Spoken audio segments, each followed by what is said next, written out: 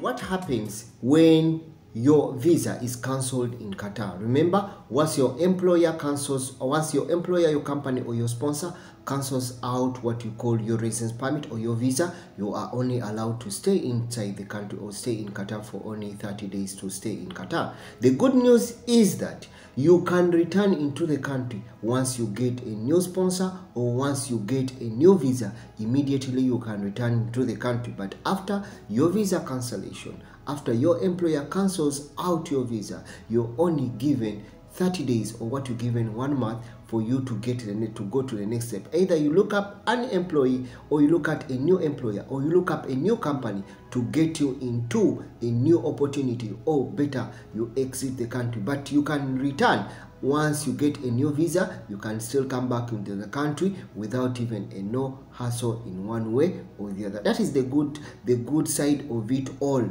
So meaning that we can exit and return in one way, so long as the employer cancels it out and you have a new visa, you can return into the country.